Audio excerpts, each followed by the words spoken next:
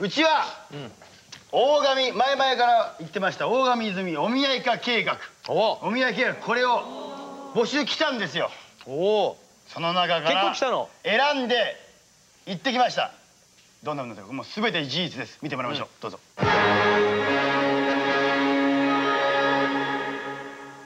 今回ですね、募集したところね、募集して1ヶ月か2ヶ月ぐらいじゃないですか。2000通来たそうですよ。2000通。もう泉人気がブレイクしてます。これはひどいっていうのは削ってこんだけにしました。とりあえず。ちなみに大神のね、その何あれはどうなのタイプは。私スポーツマンってダメなんです。これがね、これがもうちょっと大神泉を語る上でポイントですよ。あ、特技ギター。ギター。どう。でもあやとりって書いてあるんです。スポーツあやとり。一見やや病弱。いや病弱どう。いや病弱、実際はおおむね健康。どういいじゃん。お前結構病弱っぽいやつがいいんだ。これなんで人吉市って書いてあるんですよ。人吉市。うちだ。現在学生で新聞配達をやっています。必ずや新聞配達で大神さんを幸せにしてみせます。でも夢はあります。将来は AD かバンドマンか芸人か新聞配達員でどれなんだよ。どれなんだよ。ちょっとノイローゼなので厳しくしないで。ちょっとノイローゼなので厳しくないです。ノイローゼというと絶対に危害は加えません。すごくいい人で隙が弱いんですよ。大体の効果がここ3つあります。いけるとこ行ってみようか。じゃあ相模大野行ってみようか。バンドマンどう。その前にあれだよ、今が婚姻届取りに行くから。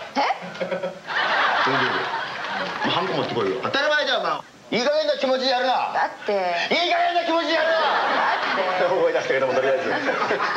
じゃあ今渋谷区役所の前に行くから。来ました。行かな。一応先輩してるけども3枚ぐらい持ってこいよ。書き損にするから。書き損したんですか。俺書き損にしたの。音声生かしてからな。音声な。こっち。すいません。婚姻届ってどこでいただけられる。この階段もう一つ上がった。はい。右側の組みの方で。右側の。はい。ありがとうございました。結婚するんですか。はい。ありがとうございます。婚姻届いただきたいんですけど。頑張れた。お、どうだった。持ってきました。あっさりくれた。結婚なさるんですか。大神って分かってたの。でだったの。はいとか言ったらおめでとうございます。うわ。ずいてるわ。すっげえしっかり書いてる。はい。できた。じゃあ相模大野に向けて出発。夕暮れ迫る中、大神を乗せた車は相模大野へと向かった。オッケーだったら婚姻届に反抗してそのまま結婚と。あれですか、人吉市、私の。そうです。将来は AD かバンドマンか芸人か新聞配達か。普通ディレクターになりたいからまず AD から始めるのに AD でも満足しちゃうようなそういうでっかい夢を持った。あかねちゃんだったら今の年だったら旦那さんはどういう仕事をしてる人がいいとかありますか。医者。いよいよ本人と対面にしていよいよお見合いですね。どうなったでしょう。見てもらいましょう。どうぞ。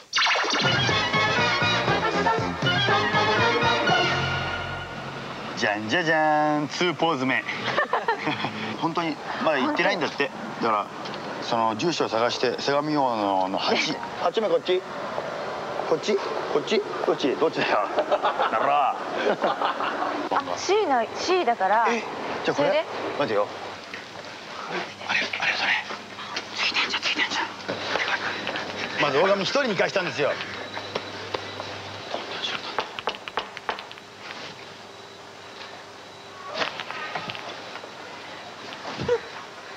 こんにちは。こんにちは。大神と申します。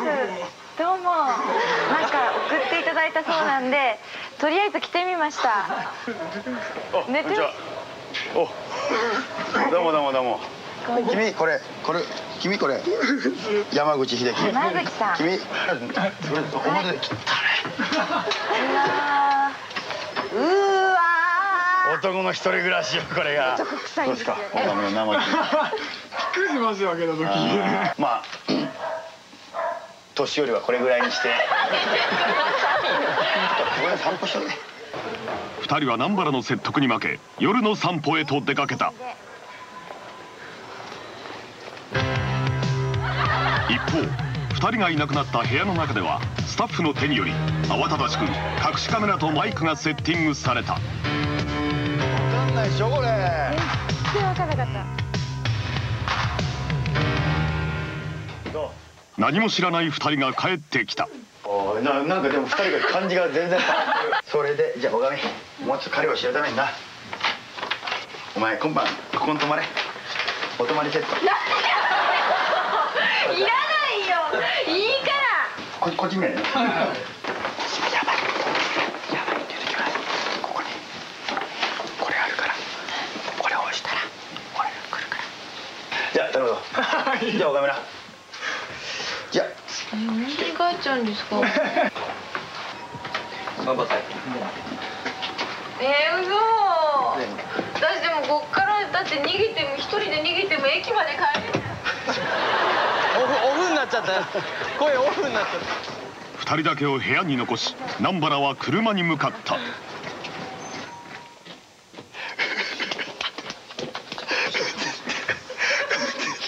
なんかドキドキする。なんか見ちゃいけない。2人は知らないわけよ。カメラあること。カメラあること。他には何も入れてないんだ。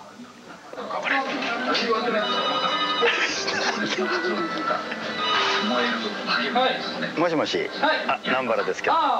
どう2人。今。すごいですよ。ちょっとじゃあ女将代わって。誰？どう？女将。おう、どう？どう？いい感じ？ライトがいくかどうかちょっと黙って押してみ。気づかれるね。なんか CD でなんかいいのないかな。気づかれるねよ。何でもいいや。また今押した。外してみ。今押してる。よしよし、待った。オッケー。山口買ってる。山口。はい。山口買ってる。やる気だぞ女将は。何？いや別に何も言われてないよ。頑張れよって言われて。すごいね。やばい来んな。危ねえ。ドキドキする。はい。もしもし。南原ですけど。ちょっととりあえず女将代わって。もしもし。どうだ女将。とにかくな、とりあえず着替えとけ。なんかもうトイレか風呂場かどっか行って。な。ちょっと買ってくれ。はい。山口。今からさ、女将着替えるからその間に布団引いとけ。来たんじゃないですか。ねえ。じゃあ。ちょっと和んだ格好してくるからさ。ドキドキする。もう一回。ごめんね。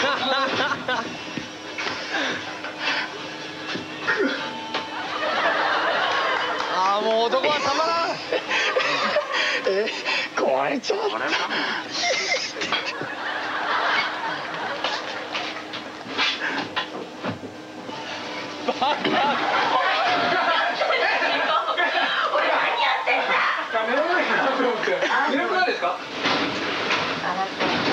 お前もなんだよ。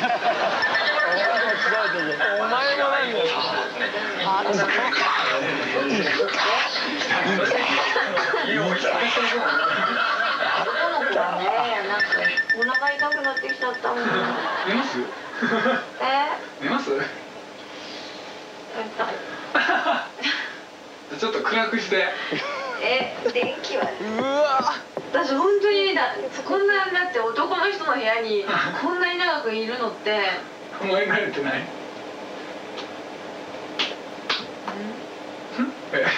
早く言うのがそこなんだよ。お腹痛い。本当に痛いですか？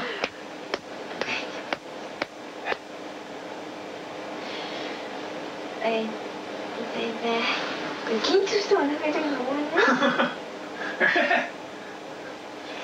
手が。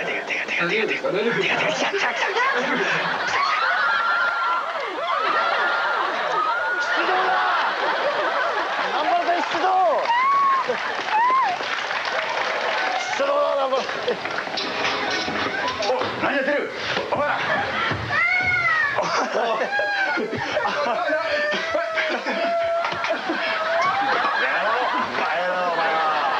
丈夫か、おみ。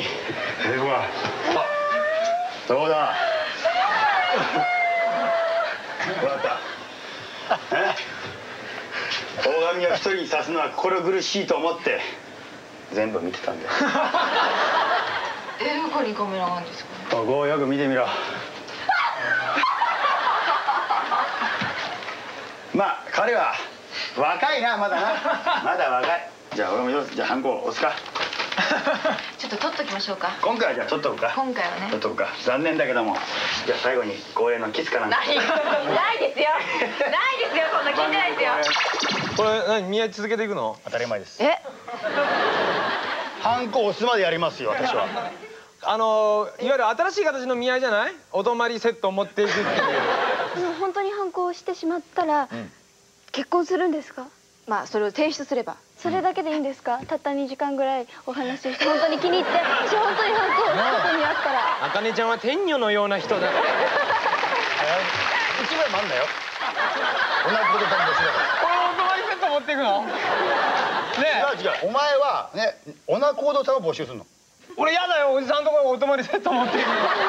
それは勘弁してくれ。おじさんが「うっちゃーん、仲人になる前に仲良くしとかないとね、仲人って言えないかもしれないね。大変だよ。いや。大神はまた再募集ということで。